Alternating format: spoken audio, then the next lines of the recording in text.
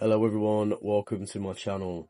So today I am finally moving on with my sex shop stroke brothel project. So if you're new to the channel, this is going to be a very adult themed dollhouse project.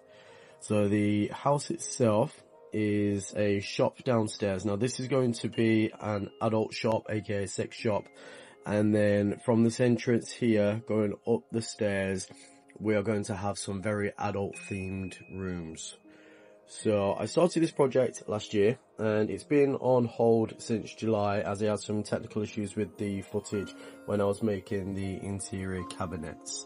In previous videos, I have made the sign and the extractor fan, which houses the battery for the entrance to the brothel. And I decorated the facade of the building and made my shop name. So when we look inside the actual project,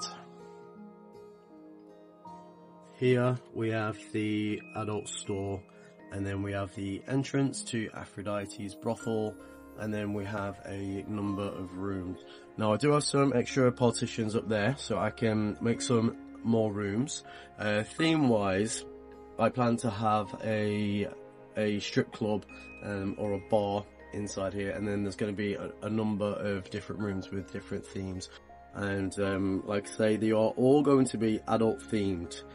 So on the front of the building here, I shall also have some little podiums that come out here with some mannequins in the window and some adult themed situation on there. But as for the shop, this is what I've been working on for a very long time. Now I originally built these cabinets back in July, and then I lost all of the footage, and so I've been procrastinating for the last 7 months, wondering how I was going to get around this.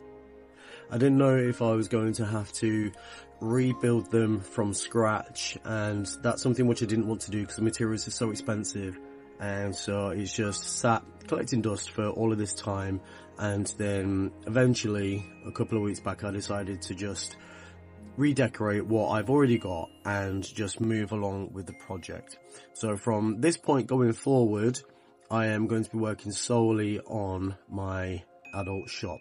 So inside the actual house, I'd decorated the wall with this very nice black glitter paper. It's the same paper which I use for the sign, and then for my cabinets I've lined those with that same material, and I have used a gold champagne coloured vinyl which matches the sign on the outside. So for the lighting, I used these LED strips which I got from Amazon. I think they were maybe £20, somewhere around there. And I just threaded those along the top, and they come with these little extension connector things, and it's quite a long reel, and they're just in this nice warm white colour, and they're also on a remote control, so that's going to make it easy for me to turn them on and off. And I just threaded the two wires which run from side to side through the back of the dollhouse up there. I am thinking maybe on the roof having some sort of downlight. So over on this side there is a connector in there ready for me to do something along the ceiling should I choose to do that. So I will have a till area, and there's going to be some fun things all over the walls and all over the shelves. But going forward, this is now the only project that I'm going to be doing for a while. So I'm really excited about it. I'm glad to finally be moving ahead with this project because it's been at the back of my mind for quite a while now. So this video is going to be quite short, and it is just me showing you how I redecorated the cabinets which I'd already built, and basically just to get us up to speed so that we're finally at a point where we can move on. So enjoy. So I'm going to have shelves in here. It's going to be down lighting all the way across here. It's going to be glass shelves. I'm thinking in here I was going to have some sexy mannequins, but now I'm thinking like stripper stilettos, thigh-high boots, all of that stuff. And I think that would be quite cool. And then all of the drawers are going to be working drawers, so I'll have to finish them tomorrow because I've got to cook tea now, but they'll all be drawers. And I'm going to 3D model some handles to put them in and out.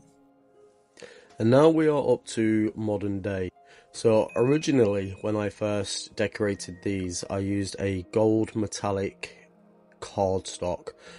I didn't really like this, but I knew that I wanted it to be a golden colour. One, to kind of match in with the sign name itself, but also as it's quite dark because everything is black, I wanted something that would reflect the light. So I decided to use the mirror card.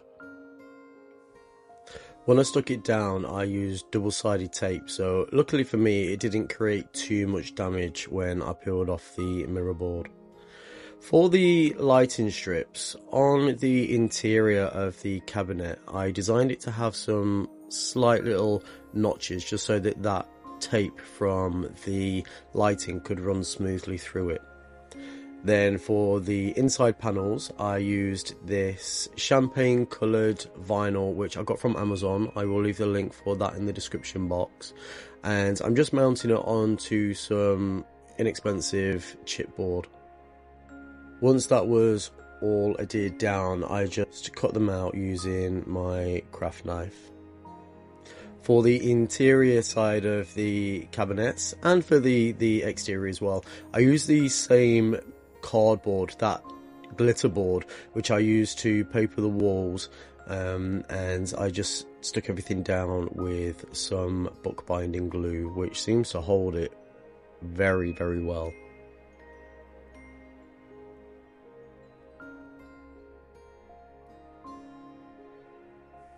Now this cardboard is white backed, so I did go around the backside along the edges with a black alcohol marker just to prevent any of that white paper backing showing on any of the edges.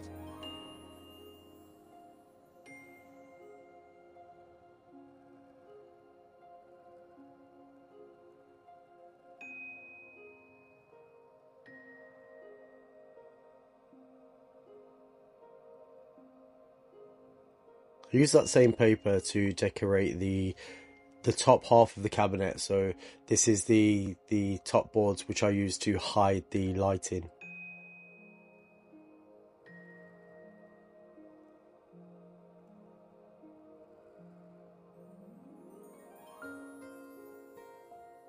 And then to glue the panels in place, I just used that same bookbinding glue and then gave everything a good burnish with my bone folder. Straight away, I feel like this looks so much nicer than that typical Christmassy gold mirror board which I previously had.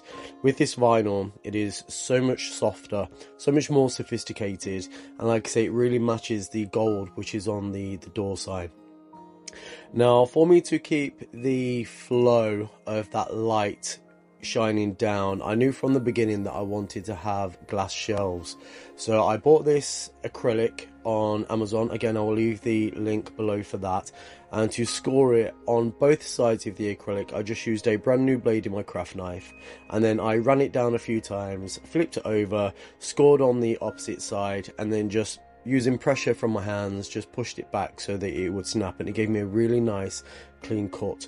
And then for me to cut them down to size, I used my easy cutters, and they fit perfectly because these are only 1 inch wide.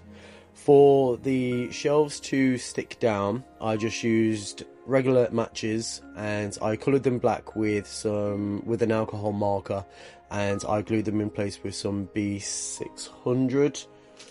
Some B700 glue, and then I repeated the process for the rest of the shelves and the bottom shelves, and then that is them essentially completed.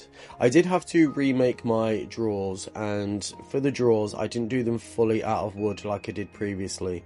For these I made them out of some mat board, and the front is some MDF. And now it is complete. So, like I say, this video is a very small video and it was just to get us up to date so that I can finally move on with the rest of the project. So, I hope you enjoy. I hope that you will stick around and watch the rest of the upcoming videos in this project, and I'll see you soon. Bye.